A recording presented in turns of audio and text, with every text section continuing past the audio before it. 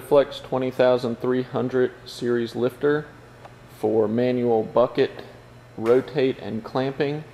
The lifter does have the standard features on it: the 2-button hand control, the electric up down. This is the Flex 20300 with anodized and stainless steel components. This is the standard lifter that will be used for the bucket handling. The lifter has the 3-position brake for lock position, freewheeling motion, and also directional lock for straight line operation. It has a 2-button hand control for electrically operating the up and down features of the lifter. It's very easy to use, mobile, low-built legs that will be used to handle the buckets. Manual clamp and rotate bucket handling attachment. This is the strap that will be used to secure the bucket. As you can see, we've put the rubber friction piece on there to help secure the bucket safely. There are multiple positions that will be used for the different diameter buckets, and then there is a manual clamp that squeezes the strap against the bucket, securing it to the unit. The unit is set up for rotate as well from either side. There is a non-locking detent so that if the operator lets go of the pin, the unit will stop and not rotate freely. Various diameter and height buckets that will be used by the manual clamp. The first bucket on top there is slid onto the tray.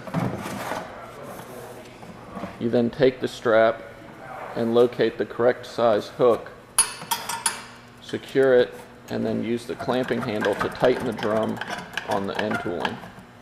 The unit is now ready to get the clamping of a filled bucket. The lifter is moved into position and raised to the correct height. The bucket can then be slid onto the platform, and as shown before, the clamping strap will be wrapped around and put on the correct hook, and then squeeze the handle to secure the bucket onto the platform. We also have on here a safety catch for the upper part of the bucket that was requested. This unit slides down and hooks over the top of the bucket to help secure it in case of a loose strap. Of the bucket, move the lifter into position, lock the brake, come around to the side and release the detent while pouring the bucket. You have to keep the detent released.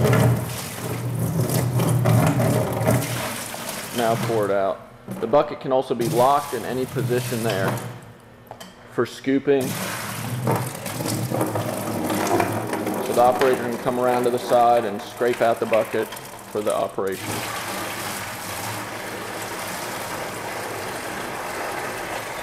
This can be done from either side of the lifter, as it's set up for right hand or left hand pour. As you can see, the bucket can be left in that position so the operator can remove any excess material. Safety kit, that catch that will be added to the final design of the bucket. There will be a rod that allows adjustment for the different height buckets, and the clip will slide over the edge of the bucket and secure against it. So for pouring, it adds an extra safety feature in case the bucket decides to slip.